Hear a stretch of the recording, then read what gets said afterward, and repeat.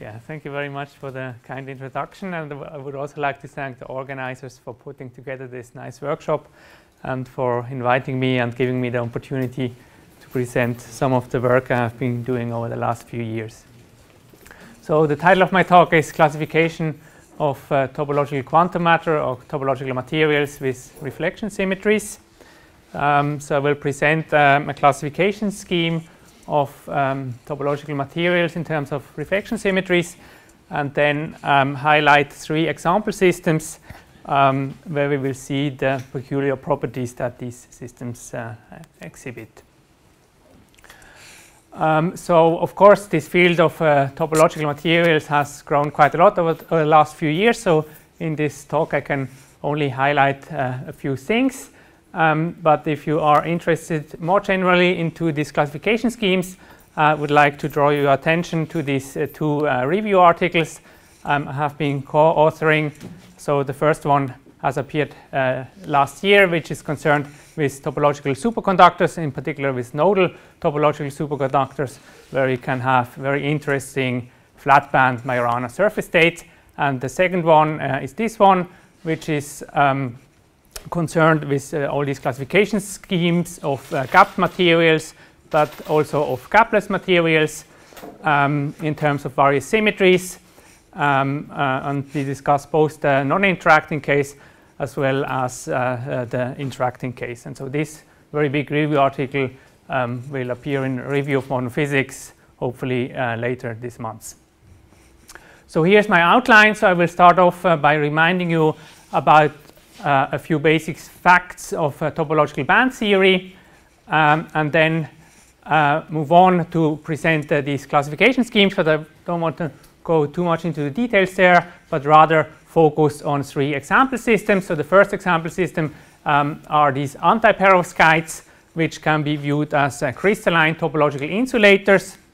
So there's a large family of these antiperovskites, and probably as a representative example, I will choose this calcium-3 lead oxide system and show you the peculiar surface states that this system exhibits. And then I will move on to a second example. So moving on from an insulating system to a semi-metallic system. So this is this calcium-3 phosphorus-2, which Leslie Schopp already mentioned earlier this morning, and I will discuss also the topological invariants that protect this line of Dirac nodes in the bulk, and which give rise to very interesting so-called drumhead surface state in this system. And then, if time permits, I will move on to a third example, namely a topological superconductor with nodal lines which exhibits these Majorana flat band surface states. Okay, so let me start off by reminding you about a few basic facts of topological band theory. So the way I like to think about this is topological band theory is about the classification of band structures, and we want to group these band structures into equivalence classes. So this applies to insulating systems as well as superconducting systems. So you can describe or categorize the band structure of these insulating systems as well as the band structure of Bogoliov-Duchenne excitations in superconductors, and group them into equivalence classes.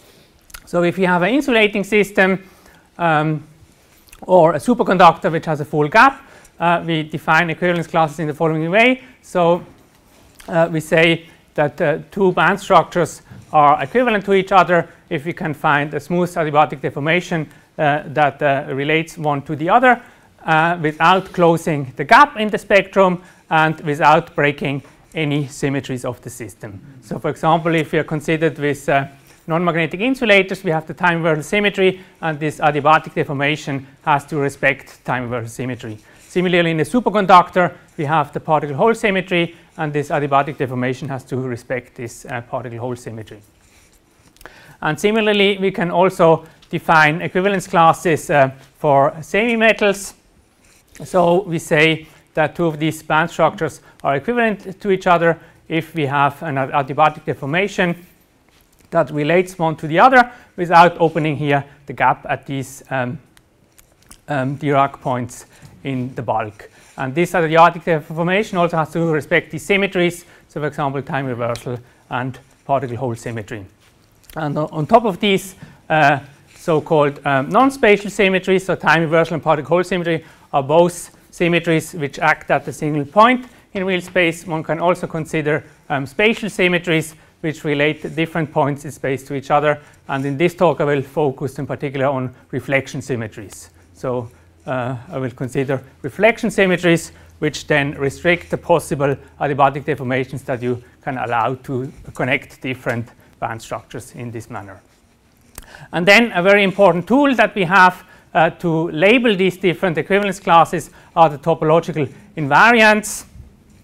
So all the band structures that belong to one particular equivalence class have the same topological invariant, and this topological invariant is typically given in terms of an integral over the entire Brillouin zone of an object of a Berry curvature, and you also have to sum up over all the field states.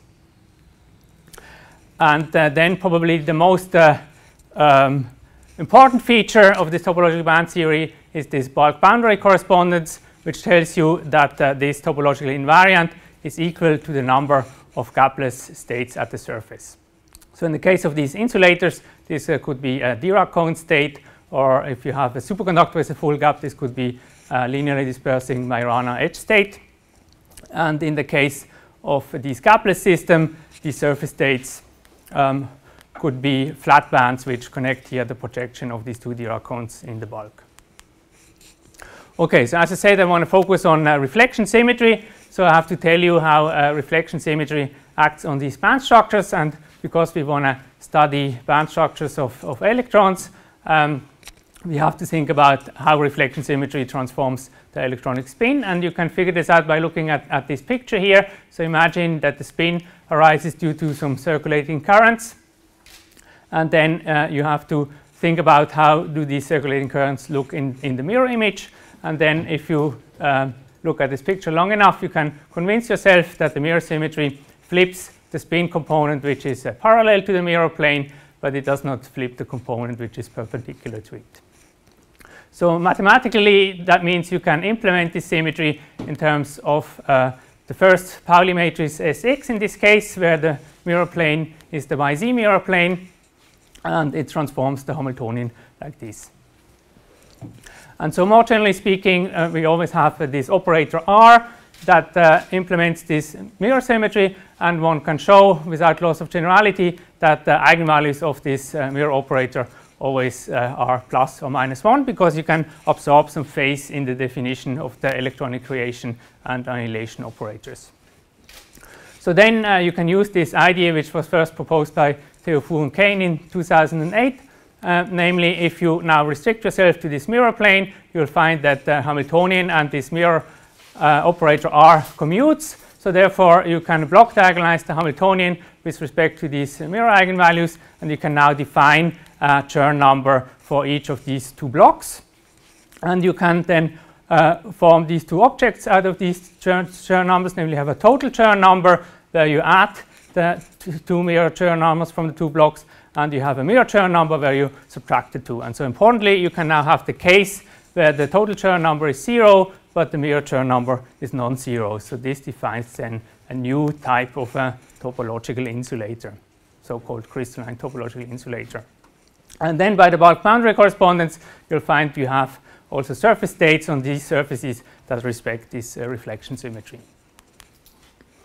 Okay, so then we would like to classify now these band structures in terms of this reflection symmetry, and we'd also like to add these non-spatial symmetries, time reversal and particle hole symmetry.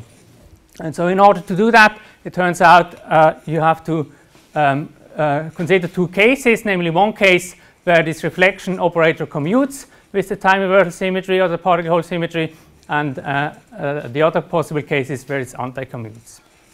So when it commutes, that means these two blocks of the Hamiltonians have the same symmetry as the original Hamiltonian.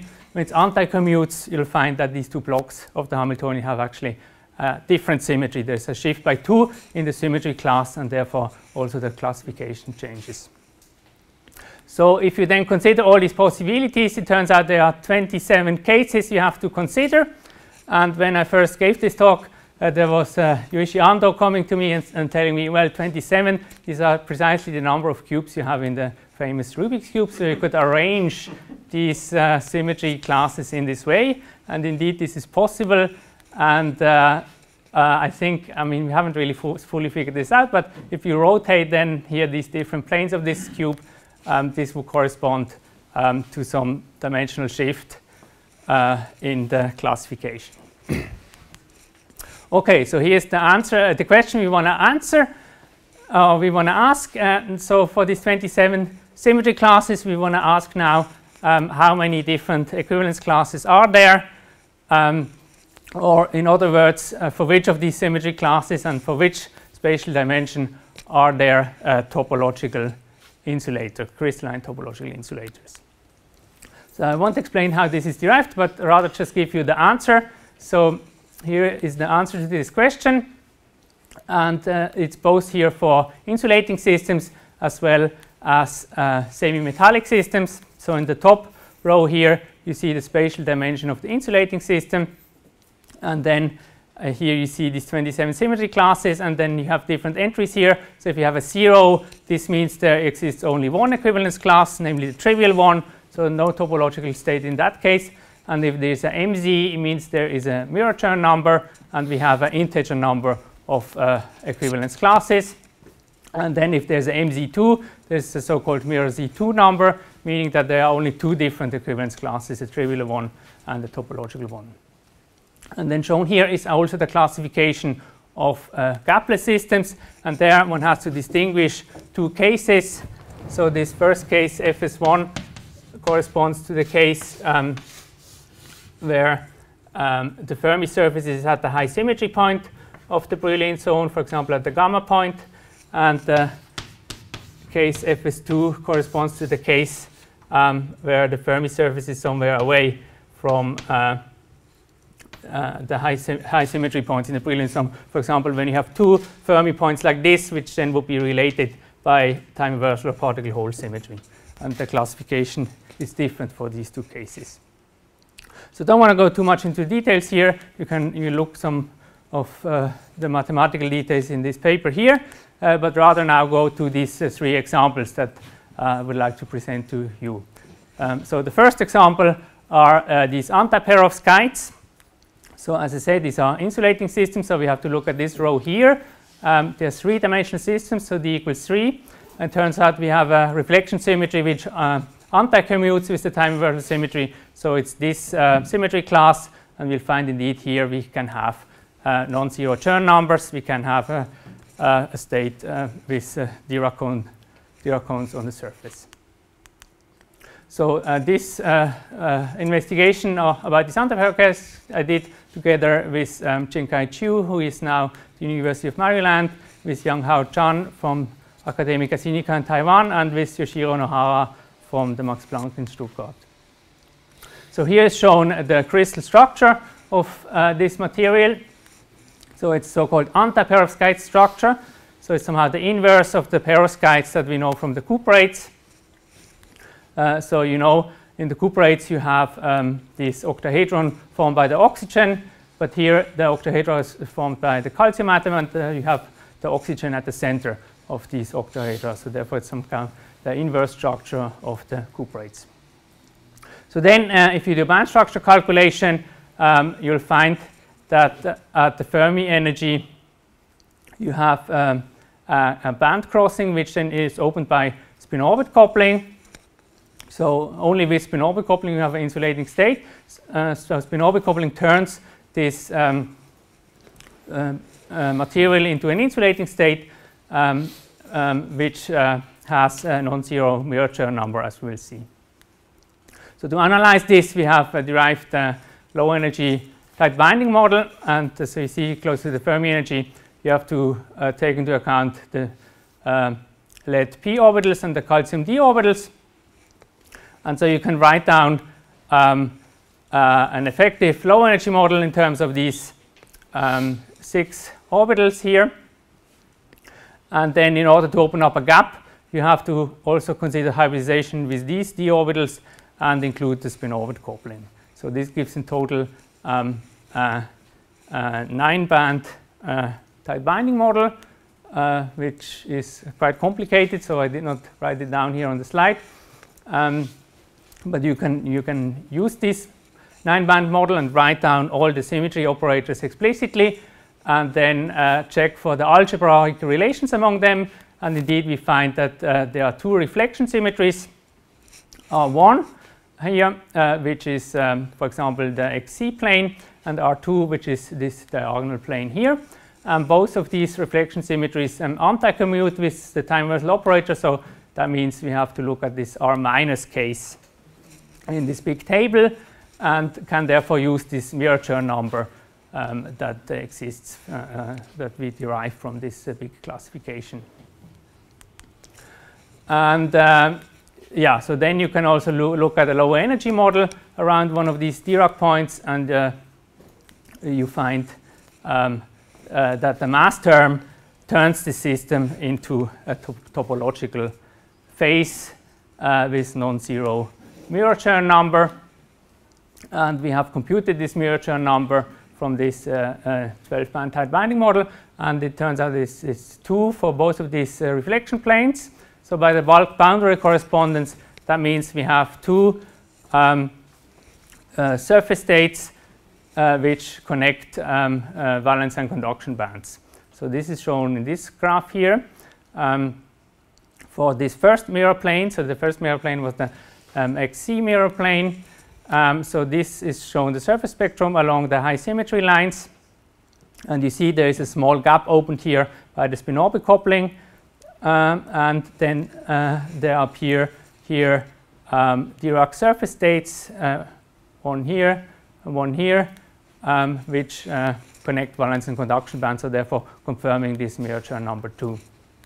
And the same is true for the other mirror plane, where as well you see 2 of these states connecting valence and conduction band.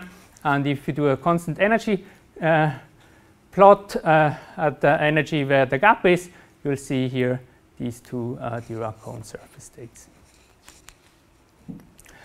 So this was for the 1, 0, 0 surface, but similar analysis can be done for other surfaces. And I find particularly interesting is this 1, 1, 1 surface, because here you don't have a normal Dirac cone surface state, but you have a tilted Dirac cone surface state. So this was explained in Lukas' Müchler talk yesterday.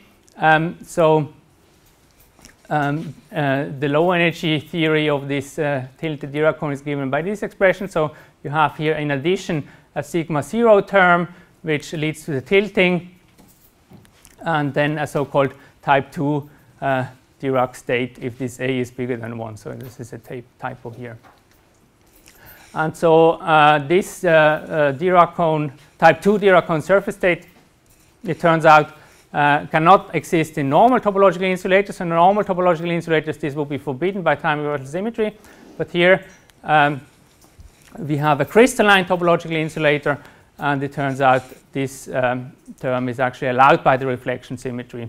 So this is somehow extra feature you can have in this crystalline topological insulators, the so-called type 2 Dirac surface state. And if you plot here the constant energy cuts, you see that this corresponds here to electron and hole pockets, which touch each other precisely at this Dirac point and then move away from each other again. So this is explained in this archive, which just appeared today. Okay, then in the last few minutes, I will talk about the second example, this calcium-3 phosphorus 2, which we have heard about Leslie in the first talk this morning. So this is a semi-metallic system. So, and this Dirac ring is symmetric. I mean, it's mapped onto itself by time reversal symmetry. So this corresponds to this case Fs1, and it has so-called codimension 2. So codimension 2, this is the total dimension minus the dimension of the Fermi surface. So in this case of calcium-3 phosphorus 2, so the total dimension is 3, and this Dirac line is 1, so this is 2. So we have to go at this entry P equals 2. And then it turns out all that matters is this reflection symmetry. So we have this entry here where again we have a mirror number that protects this Dirac line. So let me explain this in a bit more detail. So here is shown the band structure. So you see here these two crossings, and if you plot here the Fermi surface, you see we have a full Dirac line here within the reflection plane Kc equals 0. So here is shown the crystal structure, and we see we have two reflection planes here. And it turns out that these lead to the stability of this band crossing in the bulk. So in order to analyze this in more detail, we have also derived here a tight binding model. And here it turns out at low energy, the important orbitals are the dz squared orbitals of calcium and px orbitals of phosphorus. So here is shown again this crystal structure now with these orbitals, and we can now read off from here how the reflection symmetry acts on these. So for example, I've taken here this lower mirror plane, and you see this is a symmetry here of the crystal, and it transforms the orbitals in the following way. So we have here these phosphorus orbitals and the calcium orbitals which lie within the reflection plane. So this corresponds in the reflection operator to these two entries here.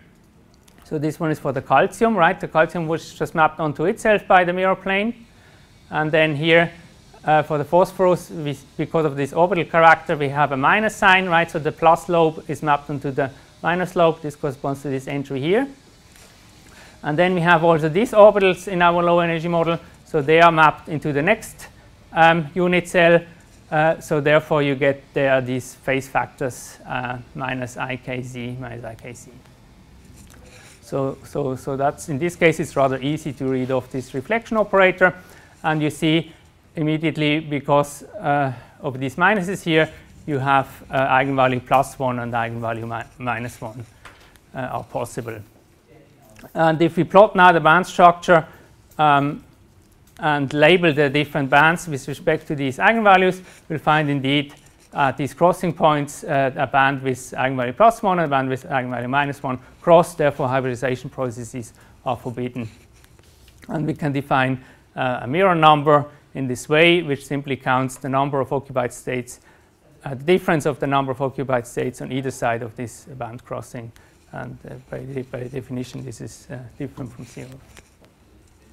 Now, there's also another invariant you can define in the system, namely the Berry phase. And it turns out that this Berry phase is quantized due to the reflection symmetry. And it is also quantized due to inversion and time reversal symmetry. So here is shown the Berry phase now computed for integration contour along the c direction. And you see when this integration contour goes through this Dirac ring, you find that the Berry phase is different from 0, and outside this is 0. And so because this Berry phase is quantized, this also means that this Dirac ring has to be topologically stable, because you cannot smoothly deform this Berry phase 1 to 0. And then there's also a relation here between the reflection between this mirror invariant and the Berry phase. But most importantly, we find that this non-zero Berry phase now gives rise to a so-called drumhead surface state. So there's this relation which goes back to Vanderbilt and Resta, which tells you that the Berry phase is equal to the surface polarization. So if we have a non-zero Berry phase here, that means there has to be some extra surface charge, and this has to correspond to an extra state on the surface. And this agrees with our calculation. So from the tight binding model, this is the surface spectrum computed from the tight binding model, and we see we have here a surface state. which connects the projection of these Dirac rings in the bulk. So here's another picture of this.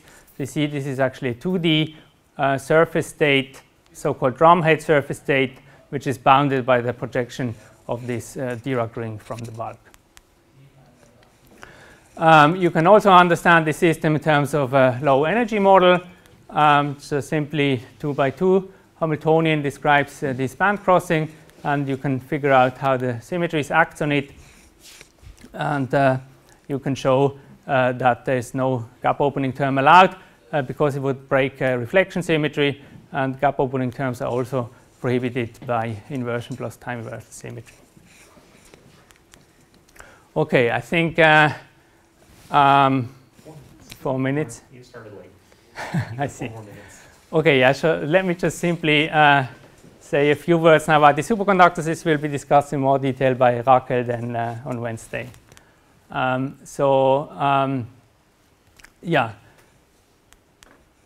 So basically,